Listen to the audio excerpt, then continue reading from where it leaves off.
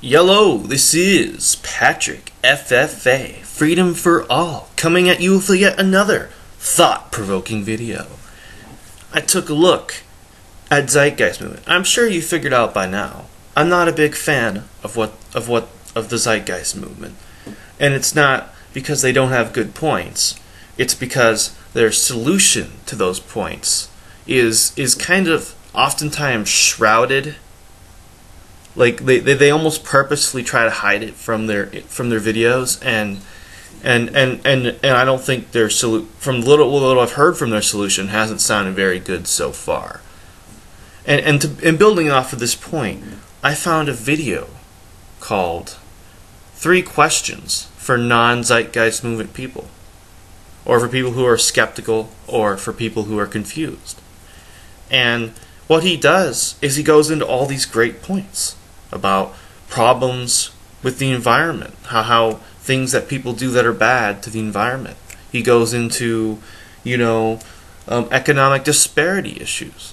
All valid, reasonable points. But the thing he leaves out is, how will Zeitgeist fix these problems?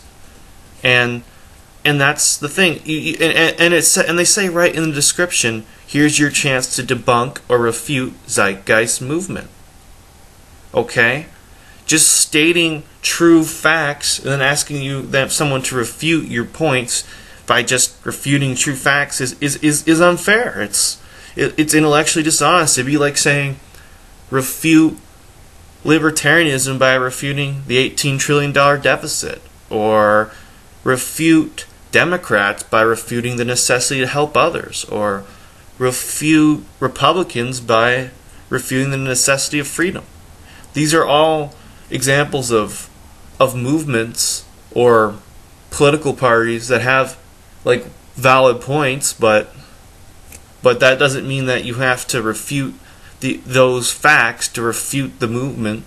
I mean, there's so many things you can refute about Republicans and Democrats without refuting those 2 valid points. So do you understand? It'd be like saying, what if there was a religion that was all about the sun and how the sun is our God?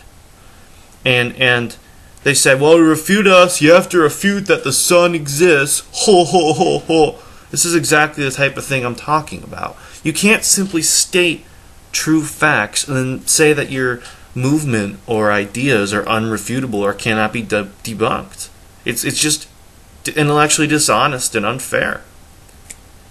I hope that this has been a thought-provoking video. If you have ideas, please comment.